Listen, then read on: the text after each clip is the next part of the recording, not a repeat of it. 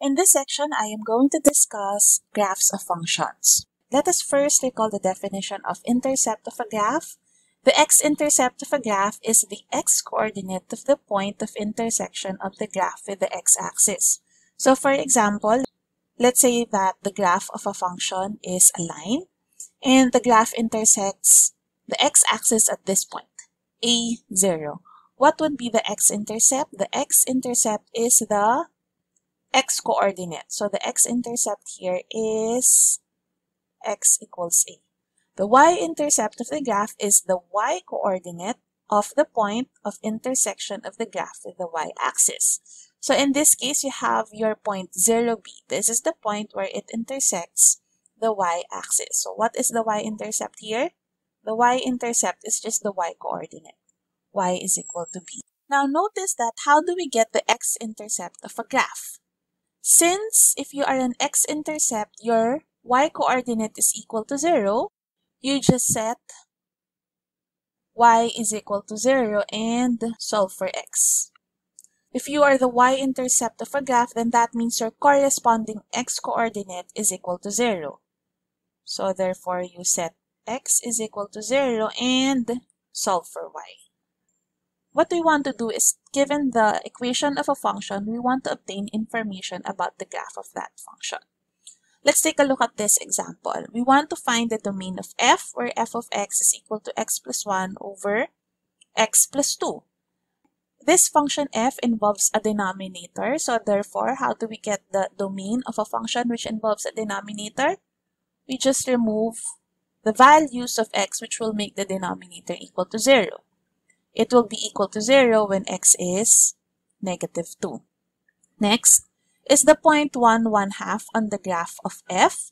When you say that a point is on the graph of f, that means you are asking yourself if the y-coordinate here is the image of the x-coordinate. So you want to check if f of 1 is equal to 1/2. So let us compute f of 1. f of 1 is 1 plus 1 over 1 plus 2. So that's 2/3. So therefore, the answer here is no. Because what will be a point on the graph? What we have is the point 1 2/3, not 1 1/2. Next, if x is equal to 2, what is f of x? It's just a matter of substituting. We just want f of 2, right? So that's 2 plus 1 over 2 plus 2, so that's 3/4. What point is on the graph of f? So here, your x is equal to 2, that's the x-coordinate, and the y-coordinate is the image, which is 3/4. Next, what are the x-intercepts of f? How do we get the x-intercept of f? You set your y to 0. When is a fraction equal to 0? A fraction will be equal to 0 if the numerator is equal to 0. So that means that x is equal to negative 1. That is the only x-intercept of your graph.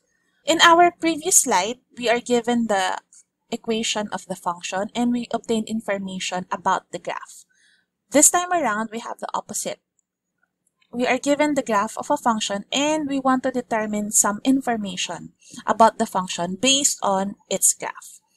Let's start with the first one. We want to find f of 0. What is f of 0? This is the y-coordinate when x is equal to 0. Here, on our graph, when x is equal to 0, look at the point. This is the corresponding point.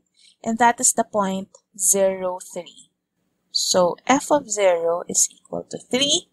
f of negative 6, this is the y-coordinate when x is equal to negative 6. Look at the function when x is equal to negative 6. There you go. This is the corresponding point, and the y-coordinate is negative 3. Next, is f of 3 positive or negative? Again, f of 3 is the y-coordinate when x is equal to 3. We have 1, 2, 3.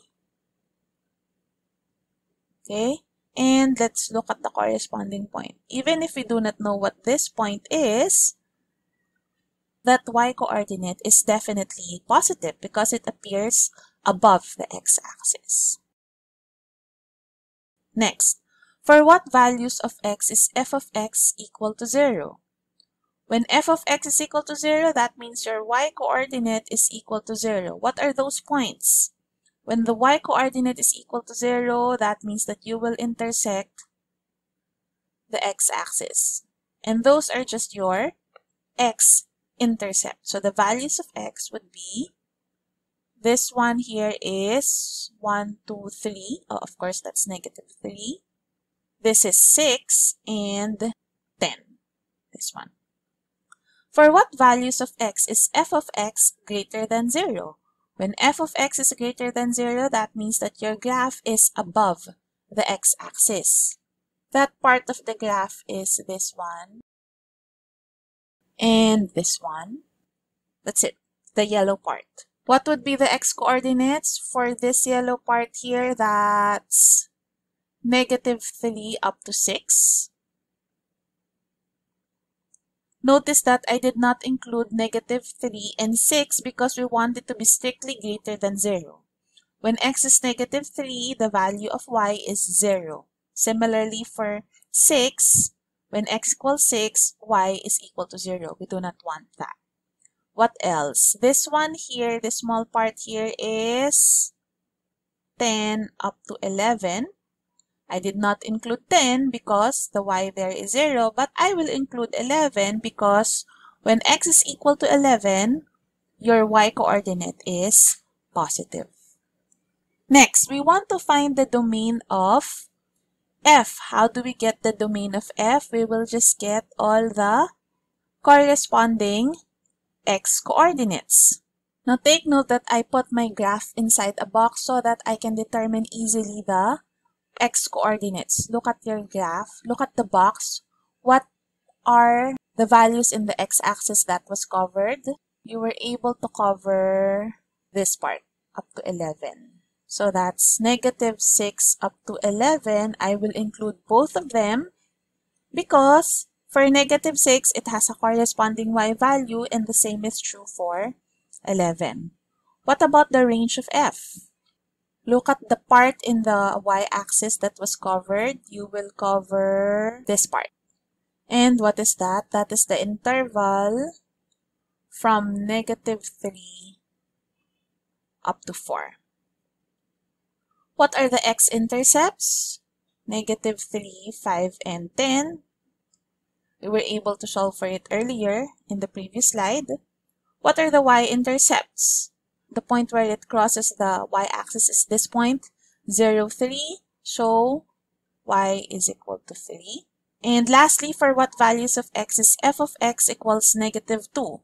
So you just want to find the value of x for which your y-coordinate is equal to negative 2. Where is negative 2? This is negative 2. Where are those points? I will draw a horizontal line here so that I can see the points in my graph where the y-coordinate is equal to negative 2. And those are negative 5 and 8. These are the x-coordinates. X equals negative 5 and x is equal to 8.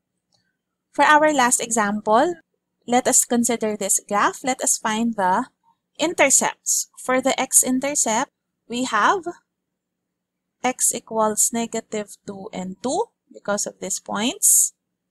For the y-intercept, it intersects the y-axis at the point 0, 3. So y is equal to 3. What is the domain? Let me just write D for the domain. Notice that your graph will extend. It will continue indefinitely, right? So that means that when you project it along the x-axis, you will cover the entire x-axis. So that is the set of all reals. What about the range? For the range, if you just project it along the y-axis, that part, this one also, And this part also, you will cover the same. But take note that this one here will continue, correct? So when you project it, what intervals in the y-axis will you cover? You will cover this part here from 0 up to infinity. So therefore, that range is from 0 to infinity. Do we include 0? Yes, because when y equals 0, it has corresponding x coordinates. The intervals on which it is increasing, decreasing, and constant. It is not constant anywhere. Where is it increasing? When you trace the graph there, you start to increase. But then here, you start decreasing, going down, and then you start increasing again.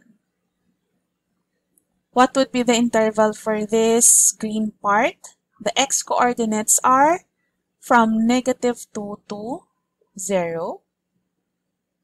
Union, this part here is starting from 2 up to infinity. It is decreasing on the rest of the interval. So that's -infinity to -2 for this part. And for this part, the x coordinates are 0 to 2.